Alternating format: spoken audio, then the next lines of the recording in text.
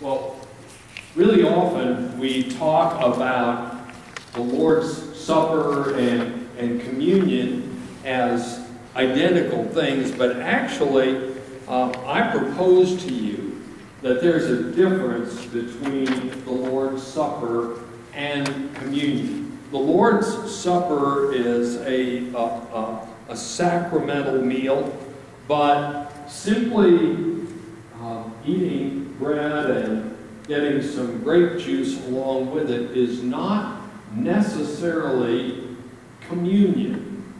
If you go up and ignore everybody else around you, you may commune with God, but you haven't communed with one another.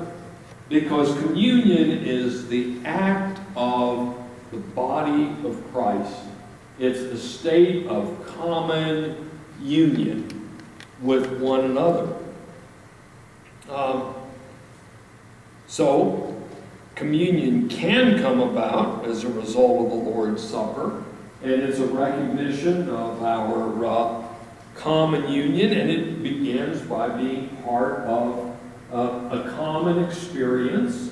It doesn't necessarily produce that, but the common experience can bring people together. Some of you know, most of you probably know, that we were on vacation last week in Door County, Wisconsin. If you don't know where Door County is, this next slide, if the computer will cooperate. Well, when the computer finally cooperates and advances to the next slide, it's a map of Wisconsin with there we go, there's Door County, that little peninsula that sticks out into Lake Michigan. It's really nice and cool there. The weather was great. And what we did, we took our camper and spent time at a campground, and we detached our pickup and went driving around exploring some of the things in Door County. Well, the promotional material said that in this one community, Ellison Bay, there were all sorts of artists. And you could go and see artists at work, and it painted this kind of grand image that, oh, this is just a bustling place with a lot of art stuff going on, and Addison loves art, and so we headed to Ellison Bay, and we got there, and town was basically one intersection of two roads. There was a restaurant on one corner, a grocery store on the other corner, a village announcement board on the third corner, and an Asian art museum or gallery where everything was for sale on the other corner. Well, we couldn't afford anything in that art museum. Even if we had wanted it, we couldn't afford it. So we were a little disappointed and felt like the promotional material had kind of misled us about what went on there. So I told Gene, well, let's go look at on the village board and see if there's any information there. Well, we went up, I couldn't find too much about things. There was a little bit of information about one gallery that was just outside of town, but they did have a poster that the Historical Society, Ellison Bay Historical Society, was having their annual fish boil. Now, some people know that fish boils are a big deal in Door County. I've never eaten one, and the thought of eating boiled fish didn't sound real appetizing to me, but I figured, well, let's do this. It's part of the culture of this area. Let's just go ahead and try it. So we went to a little gallery where they did a bunch of leather work, which was actually more artistic than anything else we saw in the whole town. But when it came time for the fish boil to start, we headed back on into town to the restaurant. And the fish boil was done outside in these cauldrons outside of the restaurant, and I was here in the evergreen trees, and there were a bunch of picnic tables behind me. We actually ate inside the restaurant. But what goes on at a fish boil, if you haven't ever been to one, there's this guy here. He's the boil master, if you can see where I'm pointing. And he's got this long pole. They take chunks of white fish about the size of my fist. You take lay out a fish and just chop it up and throw it into this big basket that's in those cauldrons. And they throw in whole potatoes with the skins on them. I hope they washed them first.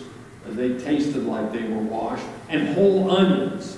And then, I didn't see it, but Gene said they took like grain scoops and put in how many scoops of salt? One really big scoop of salt into this thing. So you would think, salt and fish and blah.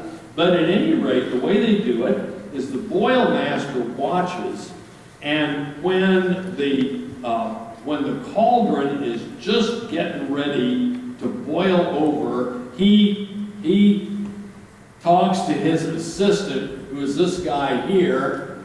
You see this can there? That's a coffee can full of kerosene. And the assistant goes and throws the kerosene on that wood fire, and it's kind of spectacular.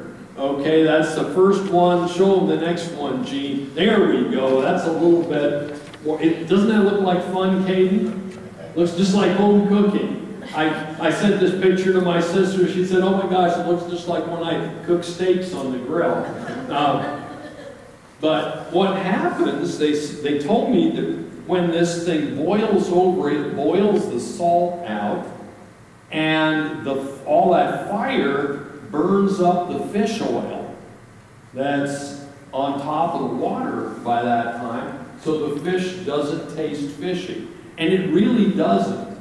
So we went there, and the best part of the meal, let me see, after the boil over, then the boil master comes along with a stick, and he and the assistant pull out the basket, and the fish and potatoes and onions are ready to eat. The best part of the meal was on the next slide. The ladies had homemade cherry pie. Door County is known for its cherries. They're the big tart cherries. So, this pie was wonderful. I mean, it was really almost as good as Ramona's pie. Not quite, but almost. So, at any rate, as we sat and ate this boiled whitefish, I was listening to the conversation of people around us. And you had one couple over here, they were talking about, come over to the house and we'll play cards after we get done eating. And there was somebody else over there that was from out of town also, and a couple was asking them where they were from and asking them about their lives, and people were reminiscing about stuff in the past and talking about shared experiences. Well, it was a cool community event. Like when we have the beef dinner or when we had the Seder meal, people sat around and talked and just shared together. It was really a good community experience. The ladies invited us to come back to the fish boil next year, but I don't think I have a chance of getting Jean up there to the fish boil again next year. I ate both of my pieces of whitefish and half of hers, but I don't know if you've ever eaten just chunks of whitefish. But there's a lot of bones. It's not as bony as carp, but after 2.5 pieces, I just kind of gave up. I wasn't full necessarily. I just was tired of picking off bones. And after I had eaten about 3 of them, I think, and so I just kind of gave up. But the experience really was good. The community that was formed was great, but it still wasn't a sacramental time as we have with the Lord's Supper. In that time, we acknowledge that God is present with us in that sacrament. And not only is God present with us, God unites us. So we aren't just a group of individuals. We are one body of Christ. So, like in marriage, for better or worse, we're part of each other. And recognizing that and really living it out is what is communion, that common union that we share in Christ. So, as you come today to partake of the Lord's Supper, come and pray for those around you. Pray for the people in front of you and the people behind you. Remember that you are part of those folks as we come and share in the presence of God with us through the Lord's Supper.